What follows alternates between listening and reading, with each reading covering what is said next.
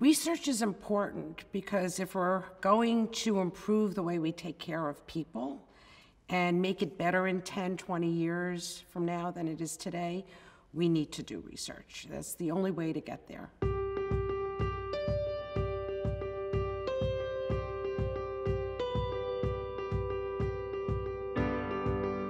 I love the fact that I can provide for my patients today whatever's available, but my eye's always on making it better, because we haven't cured Parkinson's. And if you can honestly tell people that you and I are part of this movement to get us to a better place, people smile.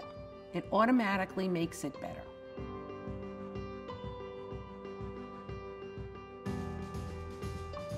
I feel very strongly that we're never going to find a cure if Parkinson's patients don't step up to the plate. You know, if we don't participate in clinical trials, then we're not going to get to that cure that we want to get to. And so I make sure that, at least in my community and wherever I go, that I explain to people how much they're needed, how valuable it is, and what's happening in clinical trials right now. So I started educating myself about the disease, and quickly realized, well, there's no cure. And that's when I decided that, research was the key in the case of Parkinson's.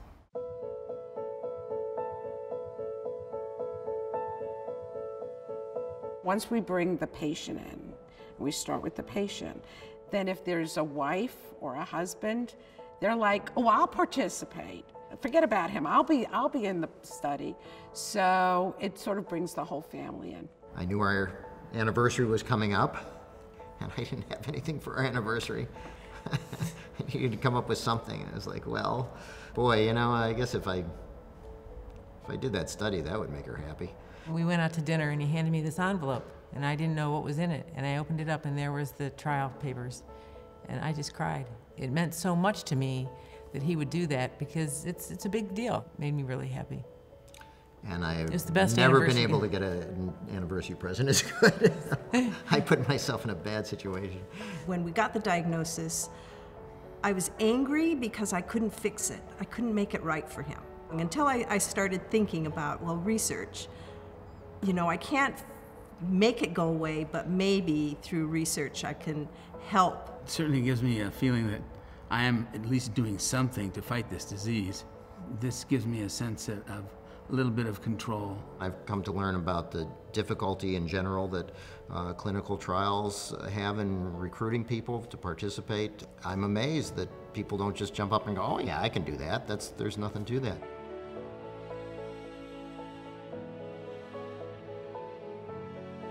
I have this one patient who tells me it's very selfish, research is very selfish, because I want to make it better for me. But then there's the altruistic part where you're helping everybody with Parkinson's disease.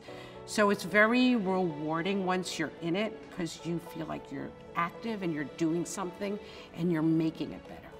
It's something that I can do to be able to help, and not just Karen, but to help anybody with Parkinson's. And I'm not a scientist, I can't study things, but I can contribute this way.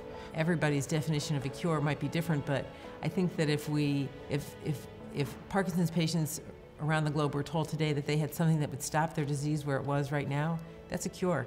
I don't need to go backwards, but it would be nice to know that it wasn't going to progress. And I think that if everybody plays that role in putting those pieces of that big puzzle together, we'll get there.